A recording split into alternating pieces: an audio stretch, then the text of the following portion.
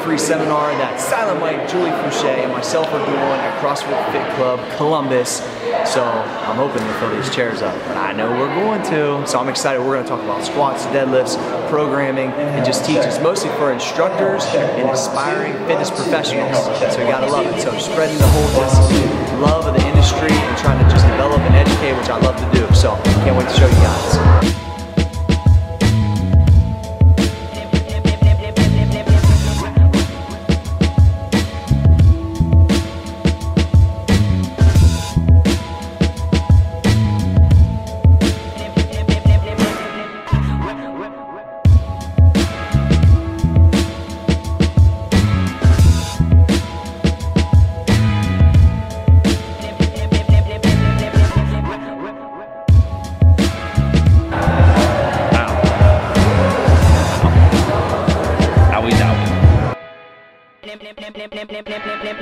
I'm pumped to get the mic. So what we're going to do is, Mike's been warming up, talking about the squat. What I want to explain to you guys is just some programming out the gate. A lot of people know me because of the squat everyday thing that I did on bodybuilding.com and barbell shrug, and it's kind of really went to CrossFit, powerlifting, bodybuilding, a little bit of everything.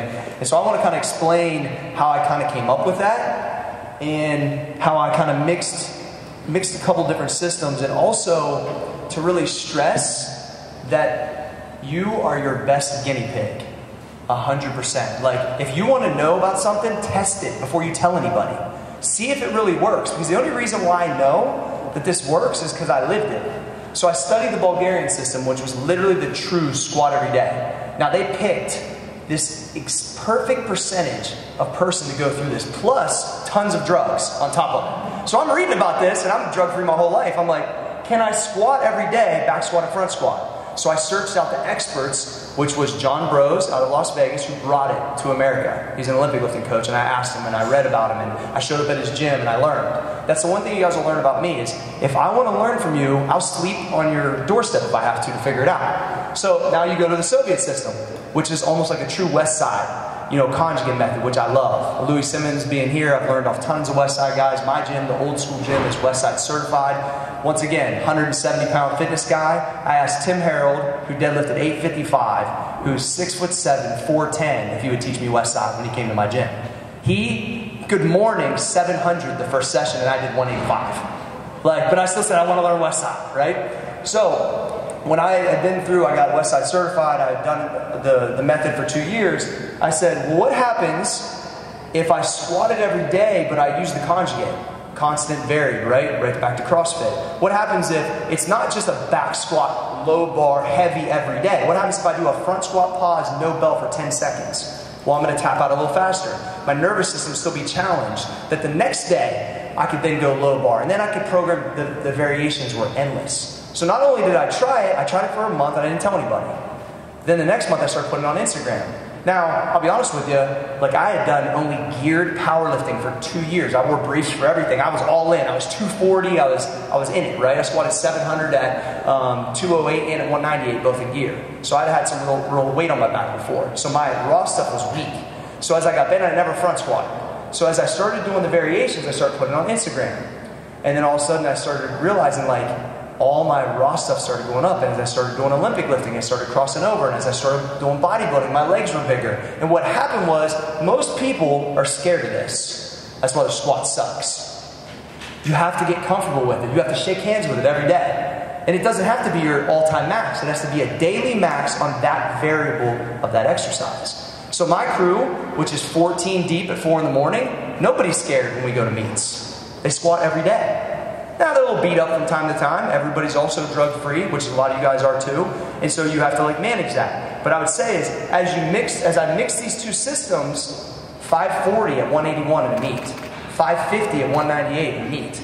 Not only did that go up, my deadlift went from 425 conventional to 550 conventional, and I just pulled 600 sumo, weighing 200 pounds or under.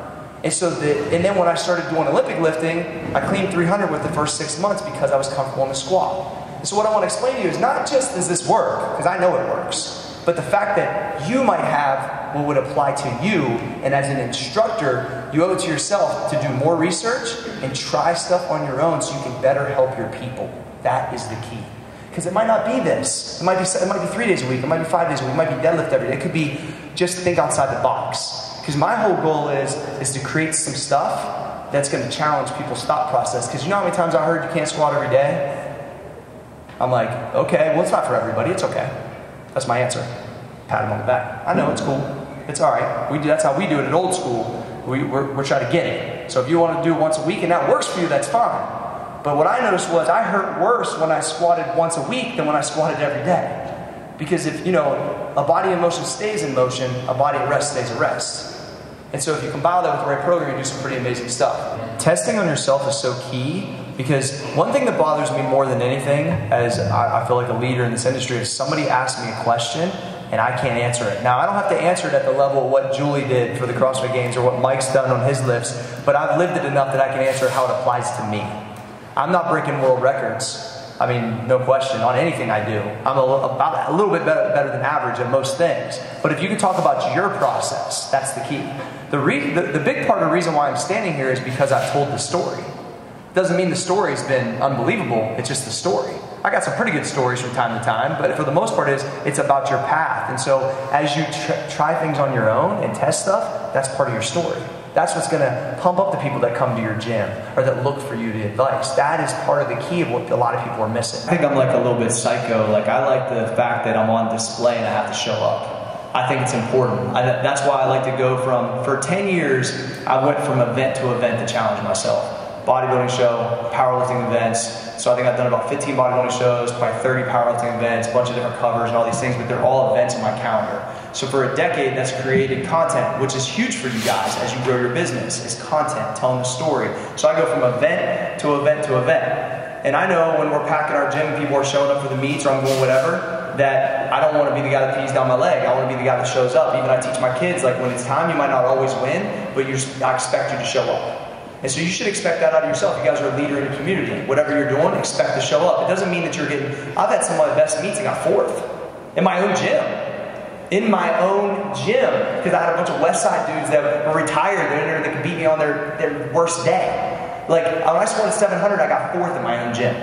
It's unbelievable, but to me, but the internet didn't know that. I mean, that's, but the key is that I think that when I walk up to the bar, and Tony Ramos, who is on the board at West Side at a 2060 total, said, people are here, whether they are or not, to see the show. Are you gonna like show up today and do something they don't expect to see? And that's how I try to put myself, like, I want you guys to leave here and have real value today.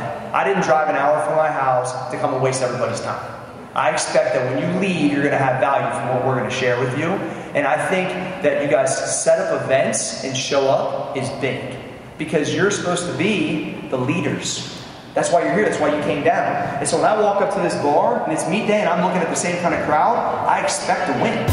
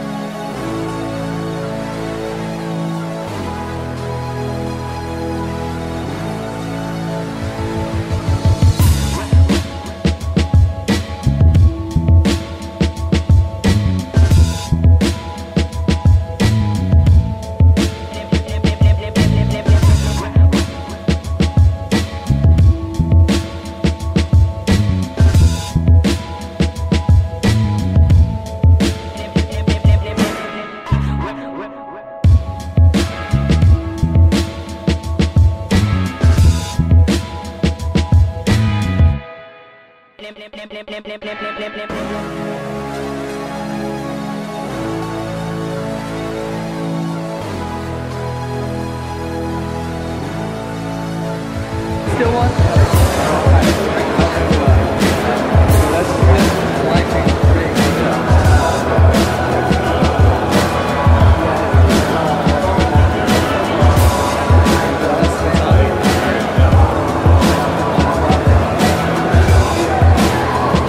You getting after it December 17th? Yes, sir.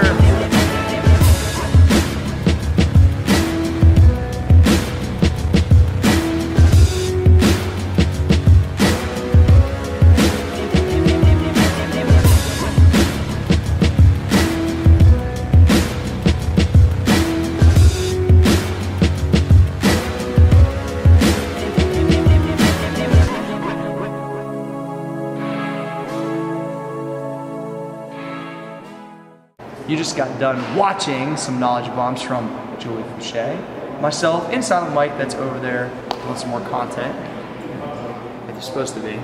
So Julie, where can they find you on social media? On Instagram at Julie Fouché, Twitter, same thing, and my website, juliefouché.com, Facebook. And if you don't follow her, she's super badass and you need to. We appreciate you guys, and hopefully Jake puts a really cool video together. This is our outro, and you learned a lot. And check me out if you guys need anything. Go to CoreyGFitness.com and check out MaxEffortMuscle.com for all your supplement needs. Thanks. There It's gonna work now. If this motherfucker comes at me. Alright, now shut your hand, close it real quick. Now put it on top. Put the coin on top of here. On top of what? On top of the phone. Oh, he